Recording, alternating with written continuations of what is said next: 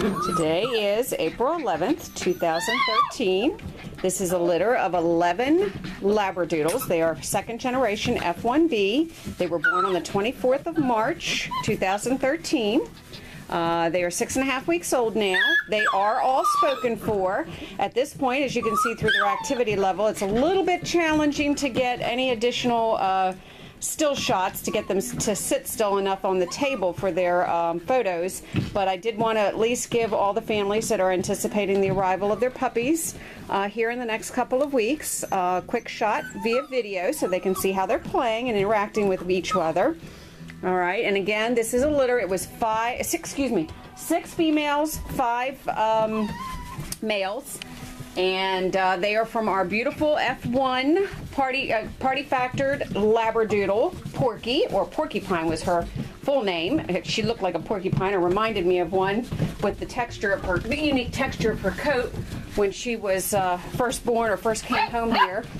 And then we bred her, of course, to our handsome brindle and white Parti, a KC registered standard poodle, Jack. We do have a full pedigree on both of these parents. Sorry about that. I just wanted to get that cleaned up before somebody stepped in it. All right, and so we're going to just quickly introduce each one based on their ID names that I gave them in their litter. I think a couple of them probably have been renamed, but I don't make a habit of calling them by their ID names. It just gives them a little bit more personal. But anyway, there is our one girl, Cece. She's actually going home with Evie. And there are 2 brindle stable girls. She is, the one with the yellow collar. Okay, so there is Cece. Next to her, let's see, do you have a pink collar? I figured you did. This is Maylee. All right, she is one of our cream girls. There is Bennett right there. He's one of our tuxedo sable boys. And actually, I think he's got a little bit of brindle in him, in his coat. All right, and right behind him, this is Balto. It's kind of hard to get them individualized when they're hopping all over each other. All right, there's Balto right there, and he is a sable Parti tuxedo. All right, and let's see, this one is Dalton. Dalton actually is going home to join one of our Labradoodles from about 2 or 3 years ago. All right, so there is Dalton, and those are my feet. That's the bad thing about warmer weather. I start wearing flip-flops and you guys start eating my toes. Nope, nope, nope, nope. I have to start spraying my toes with bitter apple. All right. This is Evie, and she's the one going home with her sister, Cece. She's a little bit lighter than her sister. All right. There is Pookie. Pookie's actually going to be traveling with one of our standard poodles, also sired by Jack and born a week later after this litter. All right, and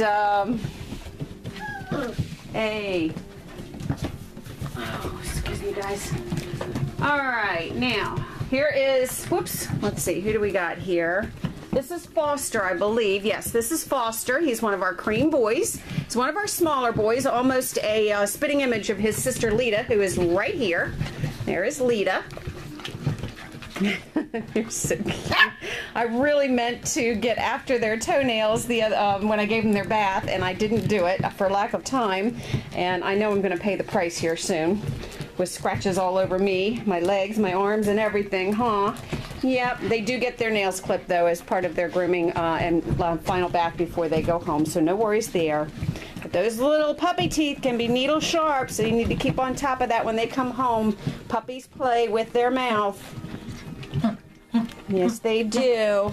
That is Sheba right here. She's our girl with the orange collar, one of our cream girls right here. There is Sheba. Somebody's gotten a little too excited here. Okay, there's Sheba. All right, I believe that is that Foster or Lita? I can't tell the difference between them because they look so much alike. Yeah, that's Foster. He's a little bit smaller than his sister, actually. And there's Lita playing with the toy. And there's Miss Lita. Okay. And I believe this is Evie.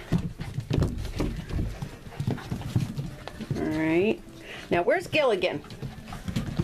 Where is Gilligan? He's one of our sable Parti boys as well. Oh, there he is, right behind me. There's Gilligan. Okay, there he is. There's Gilligan. There's Cece. Yeah. All right, and there is Bennett. Oh, there's Foster. All right, there's Gilligan. Yeah, Ruff is right. There's Pookie now playing with the toy. There's Livy, I think. I mean, not Livy, excuse me, Lita. Okay, now she's playing with her brother, Balto. He's the biggest one in the litter.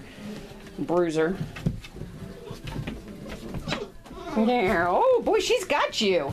She doesn't know you're bigger than he is. She is, does she? All right, there's Dalton. Not my feet, guys, okay?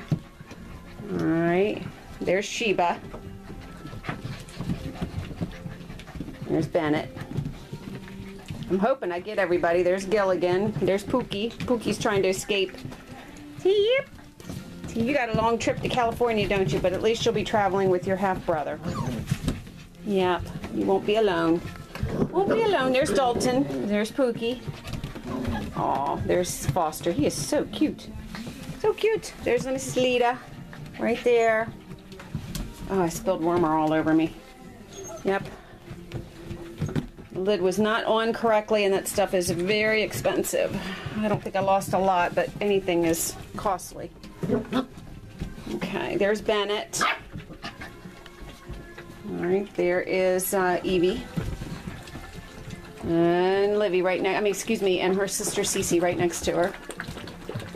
Got worked up a thirst, did you guys? Huh? They're eating really, really well. We have them on a combination of Blue Buffalo large breed formula for puppies and Solid Gold large breed for puppies. Okay. Both very, very good foods. Can only be found at your specialty pet stores or specialty feed stores. Will not be found in your grocery store or your supermarts or anything like that. Generally, I recommend that any food that's sold there is probably not good for your dog. So, I am a believer in good nutrition for your dogs and consumer wisdom in searching for the right food. But just be very, very careful. And actually, one of the best resources I have found online is www.dogfoodadvisor.com. Go there and you'll see all of the foods, good and bad, listed, rated, and full ingredients given on each one. It's just a great site and a great resource because not all foods, regardless of whether they're good or what have you, are right for every dog. Every dog system, just like human beings, is different. Some have allergies that others don't. They can exist within the same litter. Even though they were born in the same litter, it doesn't mean they're all made up the same. Otherwise we'd all look alike, huh? Yeah. So as your puppy matures, you'll learn those things. Hopefully allergies will be minimal, if at all. But as I said, there's always a possibility, just like with people. And you just have to address them. Okay. So once again, our Labradoodle litter that was born on March 24th, 2013. This is Labradoodle Kennel. You can find us on our website at www.lawpdoodle, kennel, KENNEL.com. We are located in Lost Creek, West Virginia. You can also reach us at 304-745-5878, or if you'd like to email us, lpdk10608@gmail.com. I do believe we've got another litter of Labradoodles coming up here in the next week or so. We have not announced them on our website, but if you'd like to get on our list, put in a reservation for those puppies, please do get in touch with us. And we're excited about some unique colors that we might be having in that litter. It's kind of why we're just sitting back a little bit and waiting to see what happens. And we're excited to share the surprises with everybody, as well as ourselves, when the puppies are born. Mommy is going to be our beautiful Party Factor chocolate F1 Labradoodle Schnucky. Okay, we've already got her over here in the nursery to prepare for her puppies. So keep an eye on our website and check back with us soon, and email us if you would like additional information. Once again, thank you for viewing our puppies, and may God bless you.